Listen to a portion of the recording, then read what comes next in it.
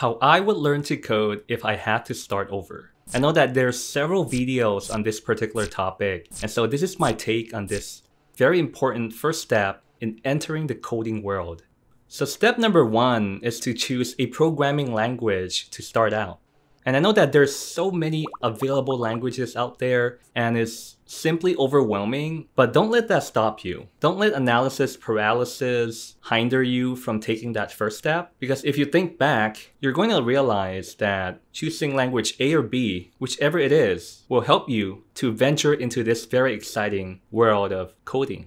And also the language that you're going to select will really depend on how you're going to apply coding. For example, if you want to create websites or web applications, then you could select a programming language that will allow you to do that. For example, JavaScript, HTML, CSS. If you're venturing into data science, there's Python and there's R. And so choose a language that you think you could use to create awesome projects that will help you to achieve what you want. However, if you're still blank and you don't know which language to start from, then I would like to suggest Python. From many of the developer surveys, Python has been consistently ranked as one of the top languages that are in use. And this is due to the fact that Python allows great flexibility in that you could also build web applications, websites, you could build machine learning models, you could automate projects or tasks on your computer, and also the general workflow of many mundane tasks. And so choose Python if you don't know where to start, and you'll thank me later. Now that you have a programming language that you want to get started with, the second step here is to find the available learning resources that you're going to use to achieve that goal. So there are several free resources out there. For example, there's FreeCodeCamp, which has an excellent video tutorial on their YouTube channel. And they also have free certification programs on various topics in web development and also in Python programming and also data analytics. Kaggle Learn is also a great free platform for you to learn about data science, how to use various Python libraries like pandas and also data visualization libraries, and simply how to build models. And best of all, it's for free.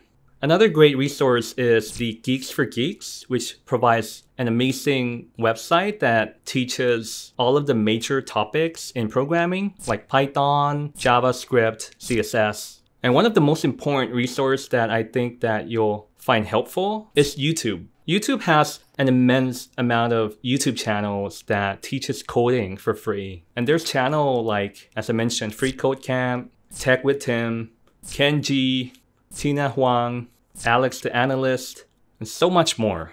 All right, and so now that you have some of the learning resources available to you, the third step is to start with the basics. And I know this is often overlooked and it might seem trivial. And oftentimes when we're starting out, we're eager to learn as much as possible. We want to get as much results as possible. However, if we don't solidify our basic knowledge, it's going to come back and haunt you. So how can you exactly do that? So for example, when you're learning a new function or syntax, try to use that on some of the real world problems that you see around you. It could be your own data projects, your passion projects. For example, if you want to analyze Spotify data of your own listening history and you're learning about sorting lists in Python, then why don't you try to sort your song history list in all possible ways, or sort artist names, for example. So work on projects that you think are interesting to you because it will help you to stay motivated, because learning new topics, particularly programming languages, is a very tough endeavor. And if you are able to apply what you have recently learned on some of the real world projects that you are familiar with, that you have domain expertise in that particular topic, for example, if you love basketball, then try to apply the coding concepts to a basketball problem. Step number 4, when you already have the basics in place, and as I already mentioned that you have applied some of the newfound knowledge on a problem that you are familiar with, in step 4 here, you're going to do this by iterating this over and over and over. And by doing so, it will help you to internalize the various concepts that you have learned in coding, and it will help you to realize at which particular situation, which function you should use, and also help you realize that there are more than one ways of doing things. And so in a nutshell, it's more or less learning the concept, applying the concept, rinse and repeat.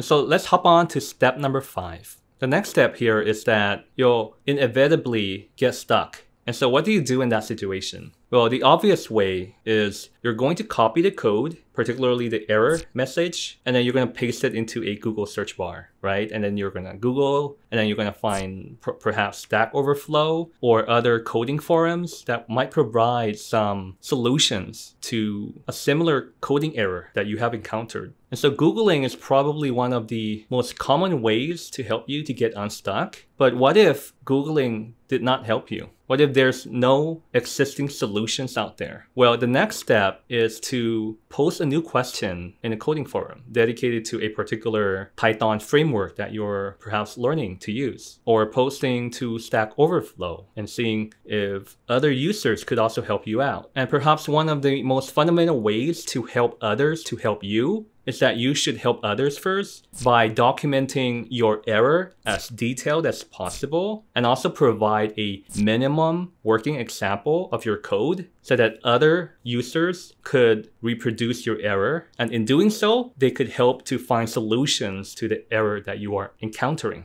So instead of just saying vaguely your error message, but also provide a minimum working example of your code as well, perhaps as a GitHub gist, or also to paste the code directly in the forum post. And so there are several best practices, and I'll provide you some links in the video description to help you out. In step number 6, we're now going to move towards a way that will allow you to learn effectively. And that is to learn in public. It is to share your learning journey to the world. Perhaps you could write a LinkedIn post, you could tweet about it, you could write some Twitter threads sharing what knowledge that you have learned. So the great thing about learning in public is that, for one thing, you're not learning alone. You're learning amongst peers of other aspiring coders. You're sharing useful knowledge by your Twitter threads or tweets that you share about some of the errors and how you encounter and how you solve them. And perhaps you could also share your newfound knowledge in the form of a blog post that you write about, or create a tutorial video about it. So by doing these content creations, it also helps you to solidify your knowledge about the newfound topic that you're learning about. And at the same time, you're also helping a fellow coder as well. And so the satisfaction from helping others, and also the satisfaction of knowing that you're not the only learner in the world, will help you to be accountable for your learning progress, and will help you to motivate you in learning and keeping the consistency going.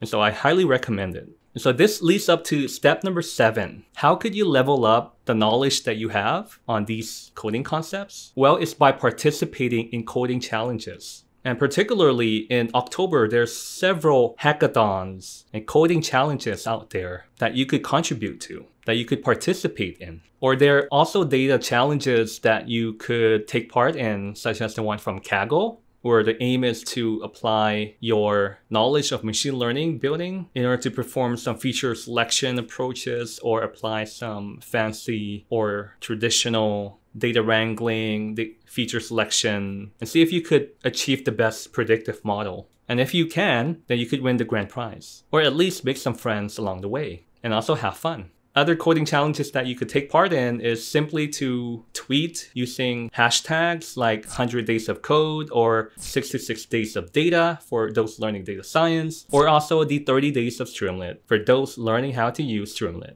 And so finally, this brings us to step number 8, which is to lend a helping hand to others. By helping others, it also helps to solidify the knowledge that you have gained through your learning journey. It's also a way to pay it forward, where you're helping others and others will help others as well. And so this will consequently lead to a domino effect, where the community will be a great place to help and share knowledge, and also to help people get unstuck, but not just taking knowledge from others by, for example, when you get solutions from Stack Overflow and that's the end of the story. It's probably not, because you're also going to, in a later point in time, be that person on the other end helping the poster of the question on Stack Overflow. Because imagine for a moment, if that person who helped you to come up with a solution to solve your problem did not post the solution at the first place because he did not pay it forward, then that would mean that questions would get unresolved, right? And so by paying it forward, helping others, it has several folds of benefits.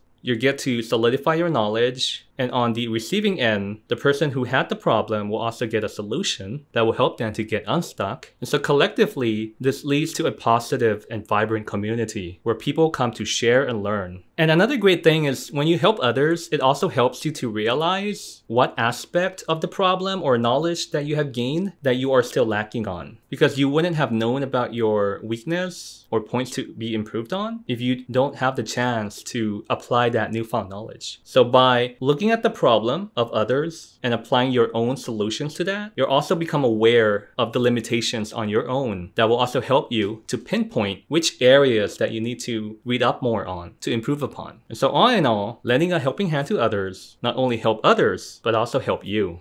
And so that's all of the points on how I would learn to code if I had to start over. And I hope that you enjoyed watching the video. And please share in the comments down below some of the points that help you to learn coding that was not mentioned in this video. And I'd love to hear from you. And please drop a fire emoji so that I know that you're the real one. And please support the channel by smashing the like button, subscribing if you haven't already, and also turn on notifications so that you'll be notified of the next video. And as always, the best way to learn data science is to do data science. And please enjoy the journey.